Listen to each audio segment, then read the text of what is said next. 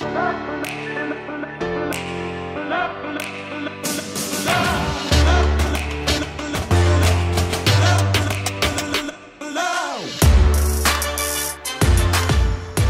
more big round of applause. Thank you. Test, test, 1, 2. There we go. I want to talk a little bit about your process, and of course, Barbara, your first film, is that right? Your first film experience. So I wanted to start there, and then we'll open it up to a Q&A to the crowd. So with this film, what I love about your work is you're just a visionary. You stick to your big idea, and every little detail is thought of. There's nothing, you're not the director who's going to leave a Starbucks cup in Game of Thrones. You're very detailed, so. I mean, it sometimes happens to everybody, but yeah, no, I said it today, and I said I'm never gonna say it again, but let me just say it, I had a beer. I'm an anal perfectionist, and it's, you know, you love me and you hate me at the same time. I have a very precise vision, and until I get it, I'm not gonna stop. And yes, this is like a snippet of something, of a larger idea of a feature film that we're making this year. And it is, I like to sometimes, when it comes to these subjects of short films, I like to start ambiguous and end in a way that it's ended, but it's ambiguous as well, that you can sort of use your own imagination of what comes next. So this was definitely, you know, use this one for, you know, Serpentine. And Barbara, what about you and your experience? Fantastic work, fantastic work. Thank you. you. What was your first experience like? I wish I wasn't shaking so much. What's the question? What was the experience like? Your first film, working with Eva, how was it? I mean, Eva was a big help for sure. I walked up on set very nervous, like now, shaking, and just her being so passionate about the project really helped me a lot.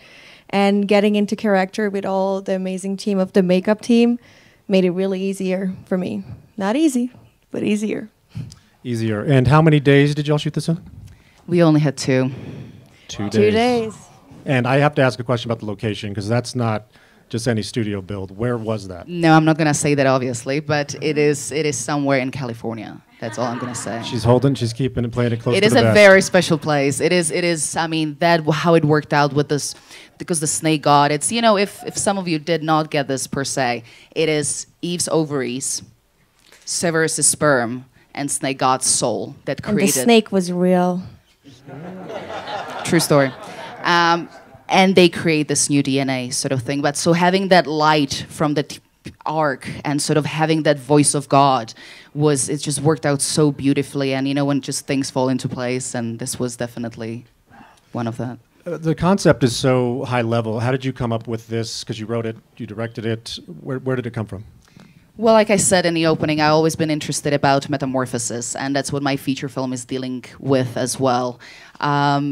Changing, I've gone through so many metamorphoses myself, and I feel like we're constantly changing. And so it's a subject that I want to keep exploring as much as I can. And in a feature film, it's a little bit handled a little bit differently, and it's in a different animal, and someone turns into something a little bit different. And however, coming up with this concept, it was just, you know, when you living your life and you're like, well, this is never gonna happen to me, so I'm gonna film it so that I get to experience it. I would love this to happen to me. Never say never, Eva. Never say happen never. every day. Exactly. True. I want to open it up to the audience, just a few questions, if anybody has some questions for the filmmakers. In the back. I do realize that every time you film something, it deals with subject matter of rebirth or reincarnation or reinvigoration of some sort. And I guess as your friend even, I'm interested personally to know kind of why that's so interesting of a subject matter for you to display on screen. It's interesting to watch, indefinitely, but it's also intriguing. So, it's a good question, Dylan. Thanks for that. It is. I believe that it's because I feel that I'm in the constant metamorphosis, and you know, growing up with Kafka, metamorphosis, it has been one of the most important pieces for me, and just the idea of turning into something else throughout our lifetime just seems so intriguing and sexy. And I wish that could happen to me. I always dreamed that I would get abducted by aliens ever since I was a little girl. I always wanted to go to Hogwarts. Does that count? Wanted to be a wizard. At least I got the snake language out of this movie, you know? It's the same probability of that happening, 0. Maybe the aliens first. Before. But no, I definitely feel that I've lived a few lives as of now, and I will still keep living few lives. And that's why it's just very important to me to put that. I don't know, I feel like I haven't synced in the full subject yet, and once I'm through that, I'll move on to something else. But I just want to keep the transformation going for now. That's great. Perfect answer. I do want to, piggybacking off that, what attracted you, Barbara, to this project and her vision? Since this is your first time, your first film, what did you latch onto?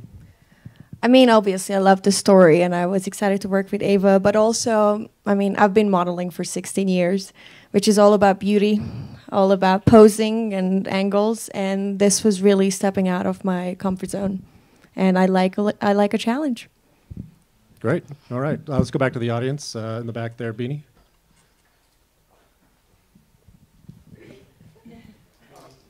Didn't mean to just compartmentalize you to like Beanie. This is Beanie. Probably much more than that. She kind of tapped into the question that I was going to ask. It's a little nerdy, and I apologize for this, but I kind of got a little parcel tongue, little Harry Potter vibes in the beginning. Was that a little bit of inspiration for you, or no? I'm going to try to take that as a compliment. I apologize. I'm sorry. No, it was. I enjoyed it very good. No, they're great films. Why not? Barbara was talking about it. She loves Harry Potter. Yes and no. You know, it's in the back of my mind somewhere from being a kid. But I guess other than the snake language, no. We were going to create the voice. It's created partially with score, partially with a voiceover, and partially with fucking up with it in the sound design and just adding sort of like little things to it. But then I thought if it's way too strange in terms of having the strange language and then having a strange sound like in June, sort of say, it's going to be way too experimental even with what we're seeing on a screen. So I sort of stick to the familiarness of, you know, it being maybe a potential, like the voice of God. Imagine God spoke to us right now, right? He would still sound like a person. He would just sound so much more, yes, and large. It would sound at how you imagine him. You know? Oh, yeah, I know. Or her. Just throwing it out there. Yeah. Okay, let's do one more audience question, and then we're going to wrap it up. Let's go. Okay, so maybe two. Let's go real quick, Orange. Hey. Someone introduced me to you last night, and I'm so glad they did, I'm glad it came.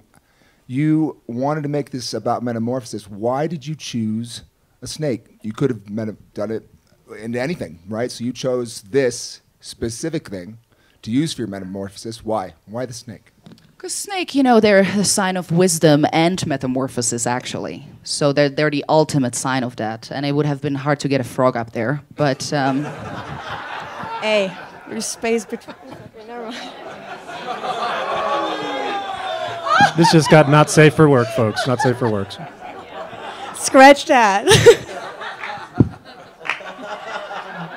All right, I think we got. Okay, no more words after that. Are we running out of time? I think we are. A couple more minutes. What's the time?